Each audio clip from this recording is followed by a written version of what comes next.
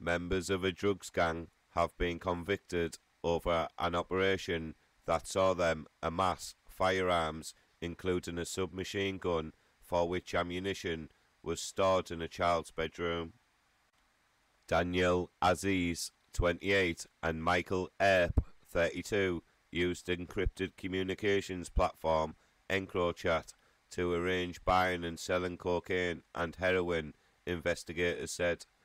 The pair and Earp's cousin were found guilty of multiple crimes. The Skorpion submachine gun was discovered at Rhone's home.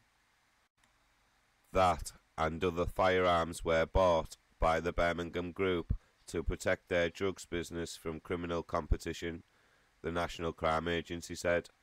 They used EncroChat in an attempt to hide their illegal activities from police, but the NCA penetrated the communications platform in 2020. It found chats which showed the group discussing their drug supply business and the use of weapons. In one message, Aziz discussed having a gun and bullets in his possession and using it against customers who owed him money. Photos were found on his handset of bullets which could be used with the Skorpion gun, while Earp was seen on CCTV footage collecting 3 pistols in Birmingham. Aziz ran the group and told Earp to deliver drugs money, investigators said, while the guns and ammunition were stored at Rhone's home in Bordesley in the city. A search of the property uncovered ammunition stored in a wardrobe in a child's bedroom.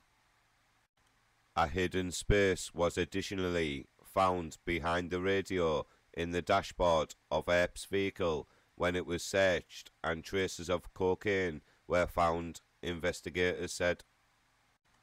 Aziz, 28, of Pelham Road, Stechford, and Earp, 32, of Pear Tree Road, Shard End, were found guilty of conspiracy charges to supply cocaine and heroin, plus firearms offences that included possession of a firearm with intent to endanger life.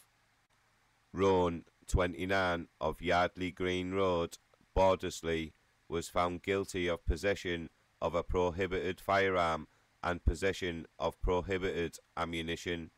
The trio are to be sentenced at a future date at Birmingham Crown Court. Please like and comment, and I would love it if you could subscribe to my YouTube channel. Thank you.